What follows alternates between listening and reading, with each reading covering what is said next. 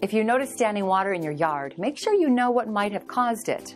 If a heavy rain occurred recently, don't be surprised to see standing water.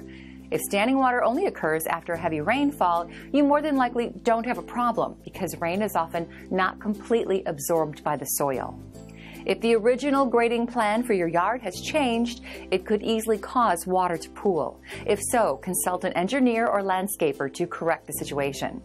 Check to see if any yard drains have a heavy load of dirt, debris, grass, or leaves.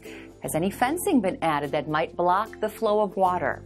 Keep in mind that heavy clay soil is often the cause of poor drainage. Clay does not absorb water well, and it may be necessary to install drainage channels.